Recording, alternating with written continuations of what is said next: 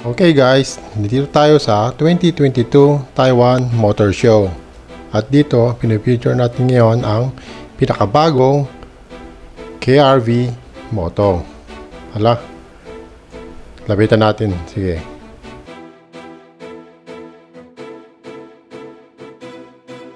Bali, may tatlong kulay siyang. Ito ay psychedelic green.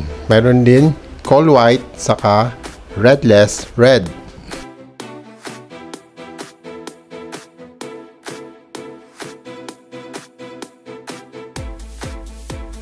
Ito guys, so converted na siya sa chain drive. Hindi na siya belt type. Nasa stick daw.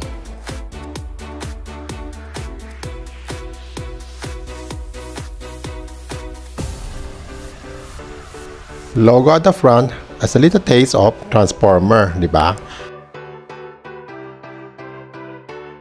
KRV Moto, ang latest model. Ayan guys, so ang pinakamalaking pagkakaiba, pinalit nila ang belt sa chain. Nilast itong motor noong September 1, 2022. Okay guys, stay tuned, intro muna tayo.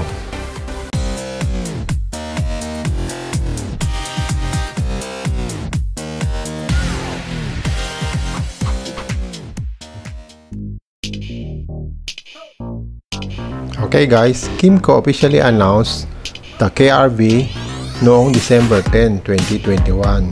Ngayon, nagkaroon na siya ng maraming variant. Bali, ang una nila ay ang TCS version,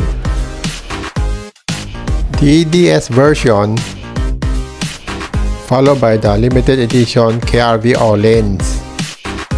Finally, ito na ang KRV Moto.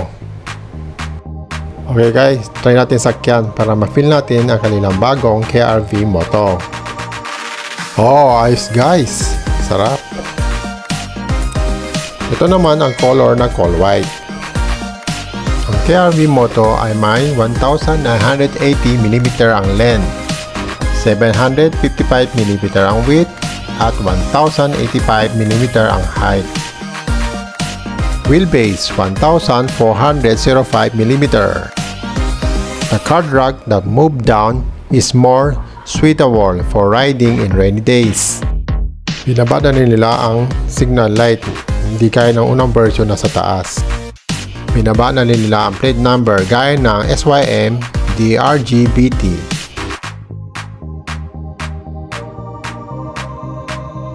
Same keyless version siya at may glove box na malaki sa harap at sa gilid ay may dual USB.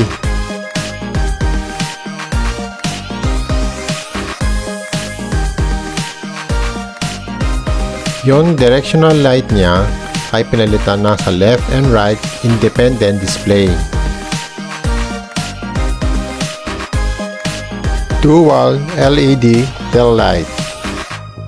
Mapapansin nyo guys, yung KRV Moto, yung kanyang swim arm ay naging kulay black na, glossy, hindi kaya dati silver. Okay guys, sakyan din natin ang restless red na kulay.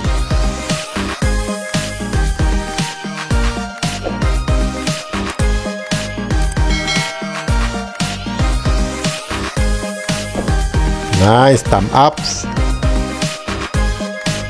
The Moto version uses the RK428GB gold oil seal chain. The rear chainring is silver.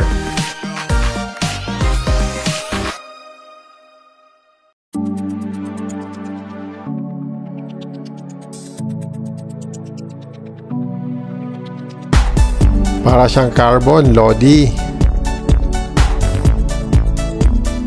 Yung rim ng Moto ay ginawa na nilang kulay black, hindi kaya dati light gold. Yung tail end ng exhaust pipe ay ginawa nilang glossy black. Hinahil nila ang limited edition na All-Lanes. Water-cooled single-cylinder engine with a maximum 16 horsepower and maximum torque of 16.68 Nm. Iba na rin ang sticker ng KRV Moto. The rear footrest adds more foot space.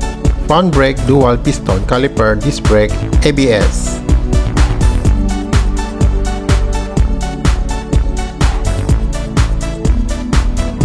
Here's the transformer logo. By the way, the SRP price of the KRV Moto is $119,800 NT dollar. Okay guys, hanggang dito lang muna. If you like my video, don't forget to subscribe, like and share. Bye! See you to my next vlog.